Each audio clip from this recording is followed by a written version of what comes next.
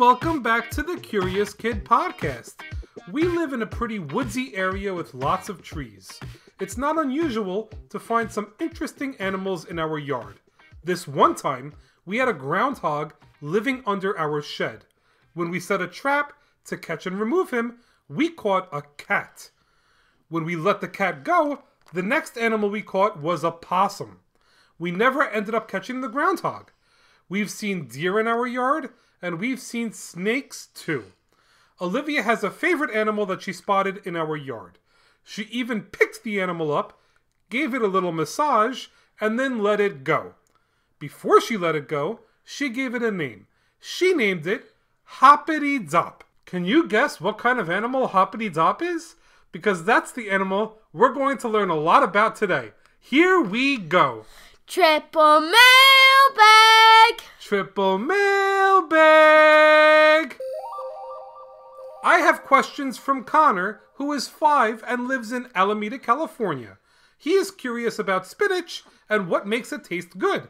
He is also curious about frogs, and he wonders how frogs jump so high and why they feel so slimy. He also wonders what is inside of a frog. We love the show. Thank you. Hi, my name is Piper and I'm 5 years old. My sister Iylah and I just caught our first tree frog. We're curious about frogs. What do they eat? Do they live with their family? How do they talk? We're also curious about unicorns. We love listening to Curious Kid podcast. Thank you for all the wonderful information you share. Piper and Iylah from Princeton, Iowa. We love your podcast. It's super cool to learn new things. We especially love your episodes about animals. We are curious about frogs and toads. Thank you so much, Zephorah and Vanessa.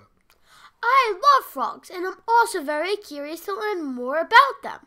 Let's get curious about frogs for Connor, Piper, Iylah, Zephorah, Vanessa, and of course, Hoppity Dop. Let's hop to it, because there is so much to know about frogs. What's the question of the week? Frogs shed their skin in a process called sloughing. How often do frogs completely shed their skin?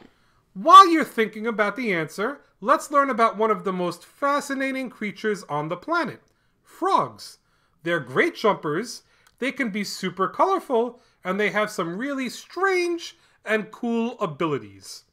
Let's learn where frogs live, what makes them so special, and why they're important for the planet. For starters, frogs are amphibians, which means that they can both live in water and on land. They're part of a group of animals that also includes toads, newts, and salamanders. Frogs are known for their smooth, moist skin and long, powerful legs, which help them jump really far. Some frogs can jump up to 20 times their body length. That would be like you jumping across a basketball court in a single leap. Frogs come in all shapes, sizes, and colors. Some are tiny, like the gold frog from Brazil, which is about the size of your fingernail. Others, like the Goliath frog in Africa, can grow as big as a small cat. Frogs can live just about anywhere. They live on every continent except for Antarctica because it's way too cold there. They are most common in warm, wet places like the rainforests, but you can also find them in ponds, streams, deserts, and even high up in the mountains. 1 second. Did you say frogs can be found in the desert? Don't they need water to survive? That's a great point, but there are some frogs, like the spadefoot toad, that are adapted to living in dry areas. They burrow underground and only come out when it rains. There are also tree frogs that you may see hanging out on tree leaves. They are amazing climbers. They live in forests and have sticky pads on their toes to help them grip branches and leaves. So, different frogs can be found just about everywhere.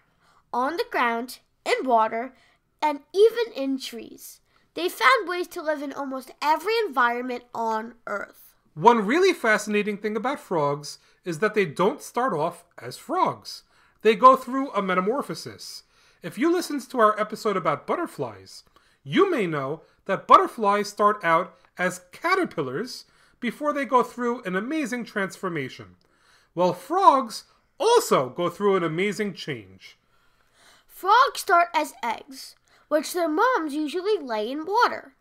Then, those eggs hatch into tadpoles. Tadpoles are those little wiggly things that look like fish. They have tails and gills, which help them swim and breathe underwater.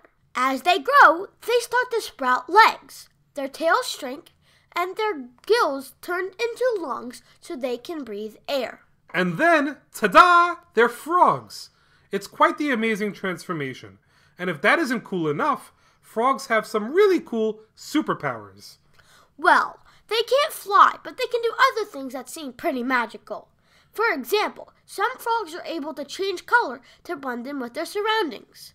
They camouflage themselves with their surroundings to hide from predators. Some frogs, like poison dart frogs, are super poisonous. Their bright colors warn other animals not to mess with them. Some frogs can even survive being frozen solid in winter. Wood frogs, for example, freeze like ice cubes and then thaw out in the spring. Good as new. And there are even frogs that can glide through air. It's about as close as frogs come to flying.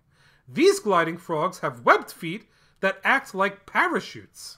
On top of being amazing, frogs are so important to overall balance of animals in the world. That's because they are a key part of the food chain.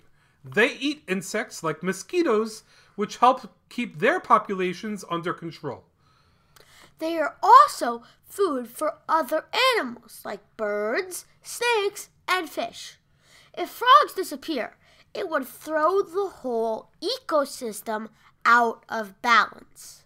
Unfortunately, many frog species are endangered because of habitat loss, pollution, and climate change. Plus, a disease called chytrid fungus has been harming frog populations around the world. We can help protect their habitats by keeping our waterways clean and supporting conservation efforts. Even small actions can make a big difference. All right, Olivia. I think we definitely made the case that frogs are amazing animals, but your brother is about to join us as soon as he takes care of the frog in his throat. That's just a saying that is used sometimes to describe someone that is having trouble speaking due to emotion or fear. Here with 5 unbelievable facts you need to know about frogs is Noah. Take it away, Noah. Fact number 1. The loudest frog in the world is the Puerto Rican coqui. Its call can reach up to 100 decibels, which is as loud as a chainsaw. Fact number 2. There's a frog called the glass frog, which, as you can imagine, is totally see-through. You can actually see its organs. How cool! Fact number 3. Frogs don't drink water. Even though many people think they do, they absorb water through their skin instead. Fact number 4. Some frogs carry their babies on their backs, like the Suriname toad. The eggs actually sink into the mom's skin. Whoa, that's crazy! Fact number 5. When a frog swallows its yummy prey, it closes its eyes tightly at the same time. A frog can't swallow without closing its eyes. When they do this, the frog actually pushes its eyeballs down to the top of its mouth. They can do this because their eye sockets are not bony. Doing this helps push food down the throat. Nicely done, Noah. It's now time to answer the question of the week. How often do frogs shed or slough their skin?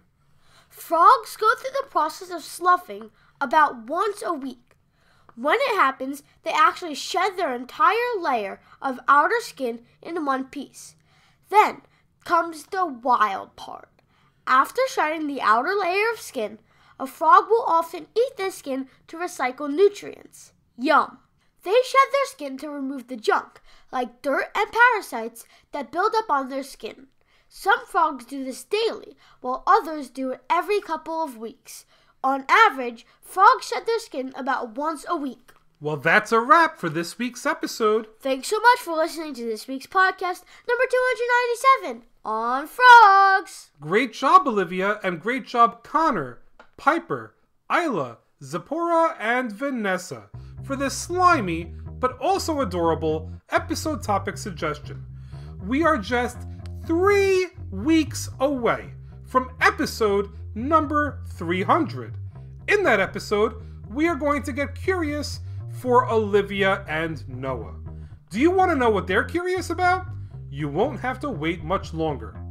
Join us next week when we will get curious about dishwashers for listeners in Kansas. As always, thank you so much for listening and getting curious with us.